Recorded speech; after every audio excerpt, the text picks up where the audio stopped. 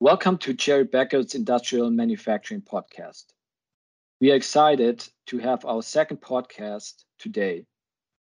This is the second podcast in our series of podcasts dealing with recession readiness, strategies to take the lead.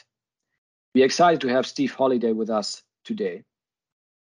My name is Joe Haehner and I'm a partner at the firm, and I focus my practice on serving national and international industrial manufacturing clients with a focus on automotive and mobility.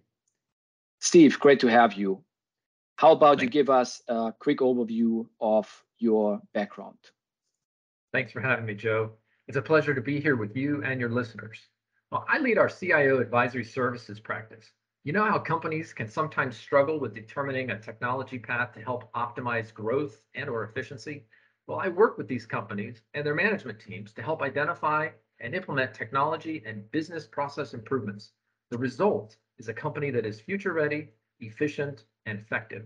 My background consists of industry experience in business operations, strategic process improvement, and information technology. I have over 20 years of industrial manufacturing experience and 10 years between financial services and wholesale distribution. My approach to technology is from a business perspective. I grew up in operations management, both in industrial and in service businesses. I moved between operations leadership and business process improvement as I rose into higher level positions and/or changed industries. In Lean Six Sigma, I was trained to look for low cost, no cost improvements, to raise process capabilities, and then to use technology as a game changer. Great to have you here, Steve. Let's dive right in. We are hearing conflicting information about how manufacturing might be affected by the changing economic winds. Do you have any thoughts about analyses we might undertake to understand the potential impact these headwinds might have on our business?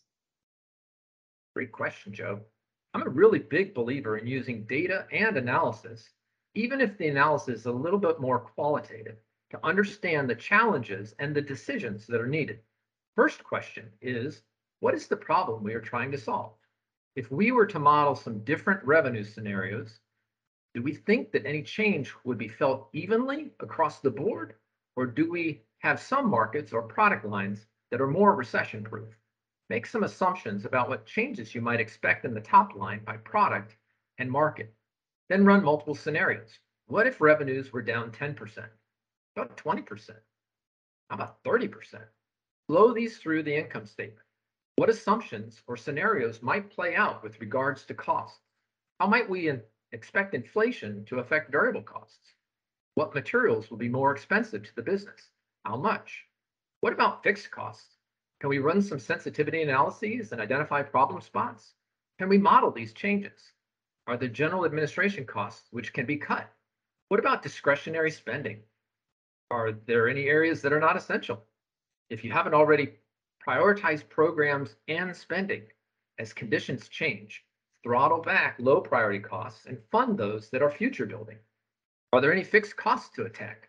What happens to variable costs? What happens to labor when volumes are down? These analyses will inform the areas on which we need to focus. Performing sensitivity analyses on the top line will allow us to see how underlying costs change and can help us understand key thresholds we will want to monitor. Our biggest challenge is that the relationship between revenues and costs are a complex, multivariate equation. These are not simple, one factor at a time changes. Your modeling needs to take this into account. Given the multitude of costs in a business, it will be easier, it'll be an easier analysis if you are able to limit your sensitivity to fewer but larger variables in the equation. Given certain revenue scenarios, the goal would be to understand the behavior of the underlying costs and to establish acceptable operating ranges. And along with those, the thresholds that will trigger an alarm. Great explanation, Steve. Now, there seem to be many different potential scenarios that could play out. Do you have any thoughts about how we might prepare for one or many of these different eventualities? What types of tools have you seen other businesses use to help them track areas of concern and to trigger action? It's a great question, Joe. We definitely would like to see those financial sensitivity analyses link to actions. Once you complete the analyses and identify the critical areas on which to focus, you can set thresholds for each of these areas that will trigger actions. For each of these critical areas, you can pre-identify actions, possibly at varying degrees. For example, at X, take the following actions. At Y, take these additional actions. The impact of X or X and Y provide an expected offset. This offset is estimated ahead of time and fed into the analysis. The key here, though, is to assemble teams, challenge them with the needed result, and empower them to identify the actions to achieve the result. The teams present their recommendations and the impacts of these actions. Business teams review these actions, make sure there are no unintended consequences, and validate the results. Then these actions are loaded into the plan. There should be savings opportunities across a multitude of areas, each set of actions triggered in response to which thresholds are crossed. So really, what we're talking about is a list of measures with thresholds. And when that business measure crosses that threshold, then it puts action into course. That makes a lot of sense, Steve. Now, what are some of the best practices you have seen companies deploy to help them prioritize cost opportunities and to provide focus to the removal of costs? Sure thing. This gets into a little more detail about how these teams that have been tasked with these areas of concern drill into the actions to remove costs. Once the teams are identified and leadership established, if you think about leader, it could be an assigned leader, maybe a process owner or a support engineer of some type. They pull in other subject matter experts, people that they need to be part of that team. They go to work looking for savings opportunities in these areas that they've been assigned. There are many different approaches here. Which one works best depends on the type of problem to solve. If the challenge is a product-related issue, design, material, maybe specification, this is more of a product engineering challenge. If the issue is production losses or manufacturability, these could be where your production engineers and or product engineers dive in. They bring those product engineers along because maybe there's some kind of design change they can make to help the product be more manufacturable. If the issue is more of an indirect material or even a support related cost to the business, these could be good fodder for something in my past called cost action teams. When I worked with GE, we actually called this activity, they were called indirect bullet trains. Essentially, these teams need to figure out whether they can either reduce consumption in some way, lower the cost of goods, find alternative products or replacement goods, or to seek to eliminate use. For example, can we eliminate or reduce the use of printers? Can we reduce the consumption of electricity? In my past, worked in a process industry, and a very large part of our expenses were for electricity, and being able to control the consumption of electricity without affecting the process was a big money saver. Lower shipping costs, either by consolidating shipments better or finding lower rates. Reduce the level of packaging.